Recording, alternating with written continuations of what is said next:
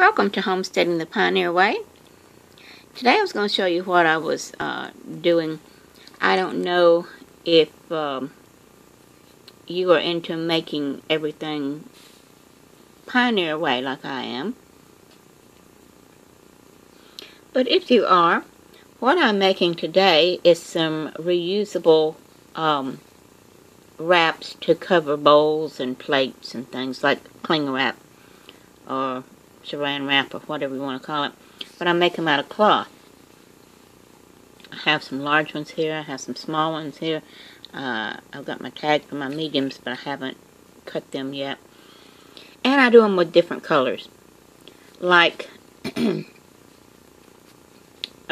vegetables, for green beans and stuff like that, I do green ones. For vegetables like corn and potatoes and stuff, I'll do either a cream color or yellow.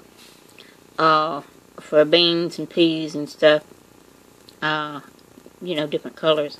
And for meats and stuff, you do red. So I've got my red ones here. And let me show you. This is the small size. And you just want to cut your material the size that it will go over a small bowl or saucer, whatever. And so that's the size that I've cut for my small bowls, saucers. And then here's the large. And I cut this to go over like a 9 by 13. So this is about a 15 by 18 or 20. It's folded, let me see. Anyway, you know what I'm talking about. If the bowl is 9 by 13, you want it a couple of inches bigger all the way around. So that's that. And so what I do when I get my material cut, then I will take some wax, which I've got a big block of wax here. I buy it by the pound. And I will melt my wax slowly over a double boiler. And then I'll take a brush and I will brush this on one side and then let it dry and turn it over and brush it on the other side. And all you're doing is waxing your material on both sides. And then it will be a cling wrap that's reusable. You just put it over your bowl and fold it around and it will stay tightly around your bowl. Now you couldn't turn it over, it would spill. Got something on that, looks like some lint. But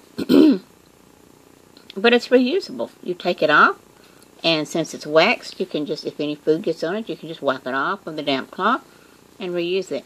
And after a while, it will start getting brittle and breaking up and stuff. And all you do is lay it on a sheet pan, put it in the oven, and heat it gently until the wax starts melting a little bit, and then you just spread it back out.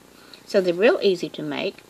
And if you need to add more wax, if it looks like you need more wax, all you have to do is melt some more wax and paint some more wax on. So that's what I'm doing today. Just thought you might be interested in some other things that I'm making for the homestead. That way I don't have to buy cling wrap or saran wrap or plastic wrap, whatever you want to call it. Just throwing money away when you can just cut up some material and again color code them. I like color coding things.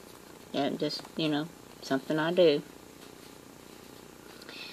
Anyway, that's my reusable container wraps, whatever you want to call them. So till next time, this is Homesteading the Pioneer Way saying, keep homesteading.